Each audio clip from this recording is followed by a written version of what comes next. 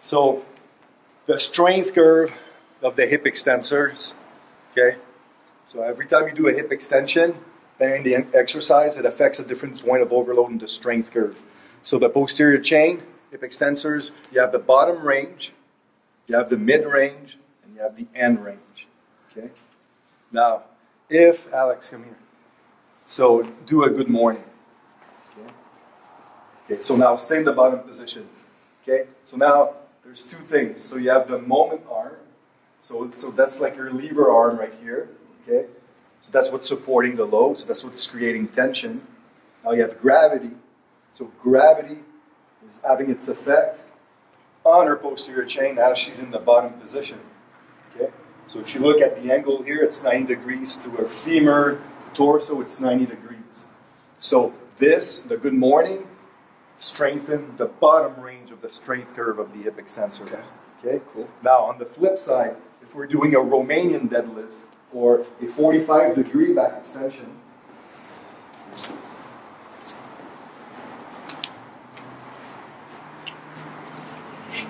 okay, so now go down, go down, come back up slowly, down, right there. Right there is where gravity has its action, she has the most tension. Okay? But if you look at the angle torso to femur, now it's not 90 degrees like the good morning, it's like 135 degrees. Okay? So now it strengthens the mid part of the range. Now the good morning too then. The morning's the bottom. No, sorry, not the Romanian. The Romanian, yeah, Romanian is the mid part of the range. Okay. Now, if we do the horizontal back extension or the reverse hyper,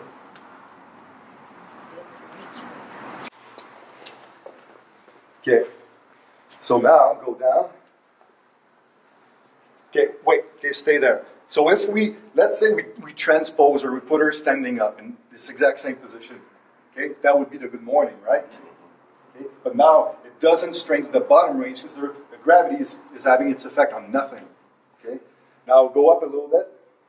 Right there, what would that be? It would be the 45-degree back extension or good morning if she were standing up, Romanian deadlift. Mm-hmm. Now go all the way up. Bam. Now moment arm has its effect, gravity. Now that's where the tension is, torso to femur, now we have 180 degrees. Okay, so that's the end range. Okay, but one thing too, stay there. One thing I want to point out, you can go in the bottom. Go in the bottom. Not all machines are created equal. Okay, and the thing about the Atlantis horizontal back extension that I really like, you guys notice there's no foot pad in the back. Okay, most machines you have a foot pad. So what happens is they plant their flex and push with their feet into the foot pad. Okay, but here there's a crossbar in front of the foot. So you, as the lifter, you have to dorsiflex the foot in order to create balance. But what happens is by dorsiflexing the foot, you're pre-stretching the gastroc, creating more stretch, which enables more tension on your hamstring. So it's like a double whammy effect. Okay? So I really like this machine for that.